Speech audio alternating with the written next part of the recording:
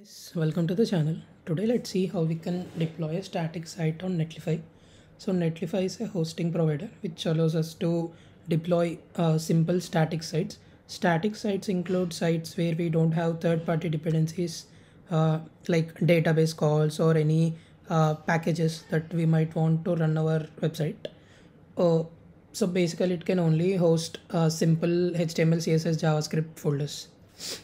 So in my case, I have a dummy portfolio setup. This is my local file, the index.html file which you are seeing. This is the portfolio. So I want to host this portfolio on Netlify.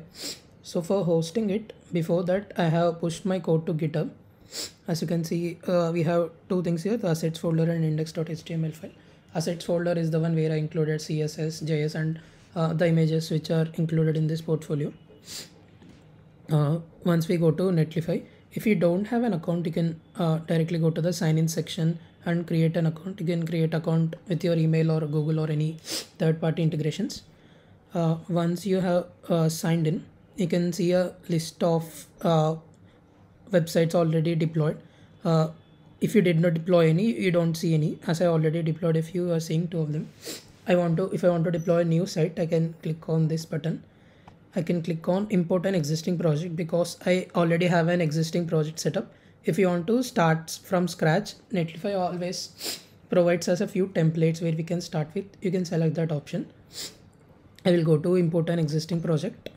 Here it's asking to deploy your project in two ways. One is either you can directly drop the project folder completely here, or you can choose any third-party integration services like GitHub, Bitbucket, GitLab or Azure DevOps.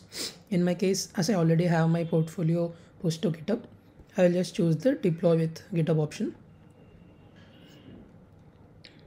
So to deploy with GitHub, you have to first authorize the Netlify to your GitHub account and make sure that your portfolio which you want to host is made publicly available.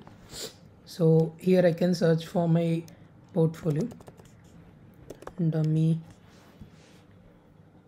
Yeah, here I can click on that. I can select the branch to deploy. If you have multiple branches, you can select which branch you want to deploy. And it's asking for the base directory. Base directory is the starting folder or the file which Netlify has to see from where it has to start the deployment.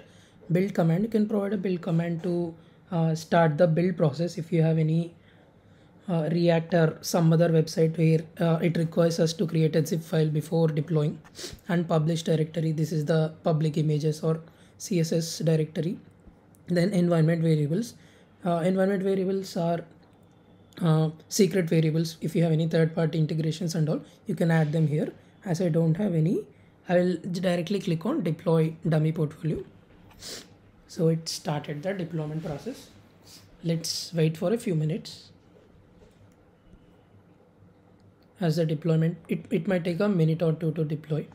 Let's wait for some time. Yeah, it's done. It's pretty fast this time.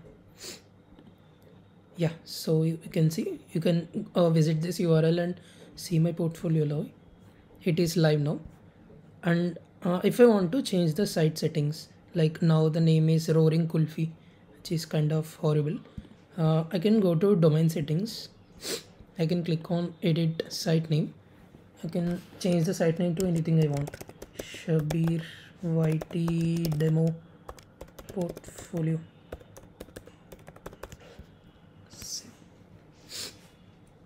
Now if I open it again, this time it's Shabir YT demo portfolio, which is more readable.